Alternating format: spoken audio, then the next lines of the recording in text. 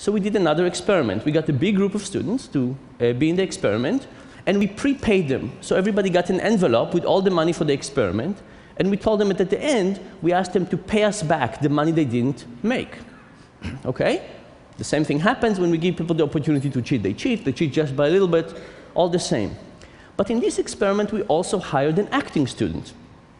This acting student stood up after 30 seconds and said, "I solved everything. What do I do now?"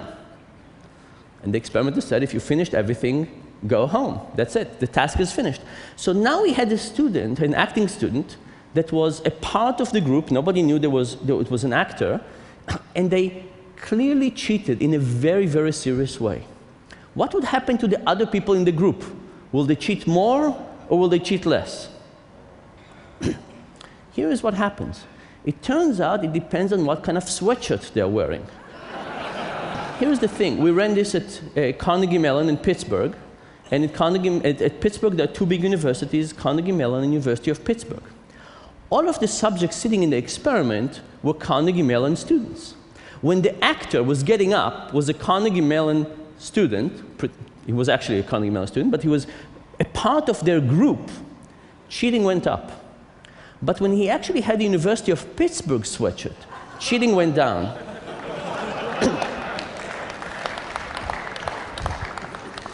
Now, this is important because remember, when the moment the student stood up, it made it clear to everybody that they could get away with cheating. Because the experimenter said, "You finished everything, go home," and they worked with the money. So it wasn't so much about the probability of being caught again, it was about the norms for cheating. If somebody from our in-group cheats, and we see them cheating, we feel it's more appropriate as a group to behave this way. But if it's somebody from another group, these terrible people, I mean, not terrible in this, but somebody we don't want to associate ourselves with, from another university, another group, all of a sudden people's awareness of honesty goes up, a little bit like the Ten Commandments experiment, and people cheat even less. So what have we learned from this about cheating? We've learned that a lot of people can cheat. They cheat just by a little bit.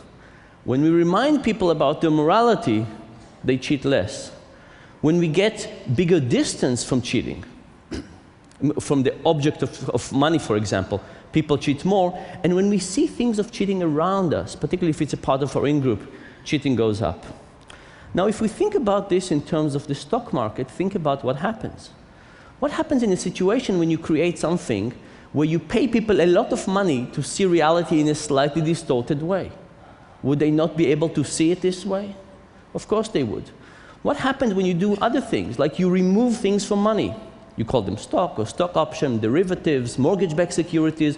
Could it be that with those more distant things, it's not a token for 1 second, it's something that is many steps removed from money for much longer time?